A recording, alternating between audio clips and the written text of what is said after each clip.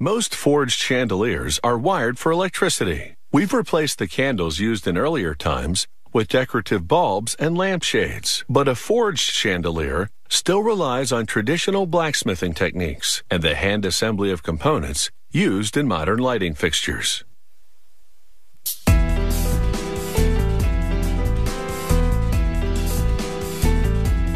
To build this two-tiered chandelier, the artisan begins by making the twist basket shape.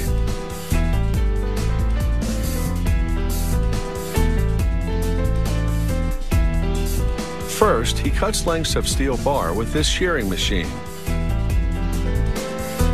He arranges 6 of those bars in a bundle, held firmly together by this welding fixture.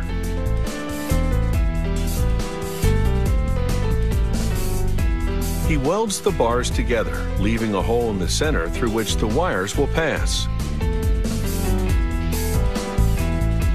A worker puts the bundle into a forge that softens the steel at more than 1800 degrees Fahrenheit.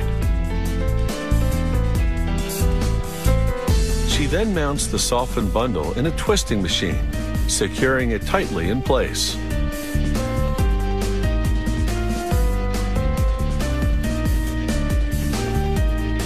She turns the wheel, spiraling the bars together. She then reverses the wheel, causing the center of the bundle to pop out, creating the twist basket design. She makes sure the shape is symmetrical. Then she verifies its length in a gauge.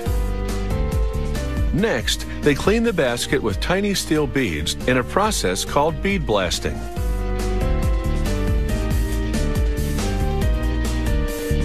Here, they make the J-shaped arms used for the upper tier of the chandelier from metal tubing, which they shape in this rotary bending machine.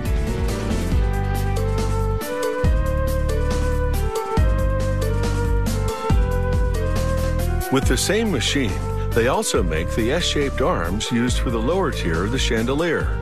All the arms are hollow, which will allow wires to pass through them. A vibrating ceramic medium then polishes all the components that make up the chandelier to give them a smooth finish. Using a mounting fixture, a worker places the polished upper arms in what's called a distributor. He welds the arms to the distributor, which both supports them and gives them the proper alignment.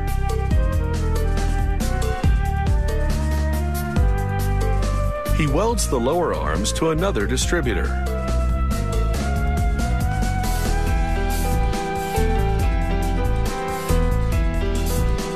Next, he welds metal tubing onto each end of the twist basket. This tubing makes it possible to connect all the decorative components.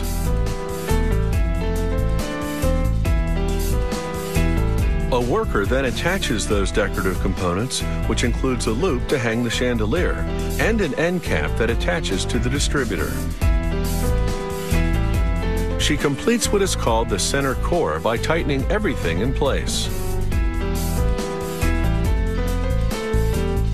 Then they spray the upper and the lower arms, as well as the center cores with powder coating, a finely ground plastic about the consistency of talcum powder.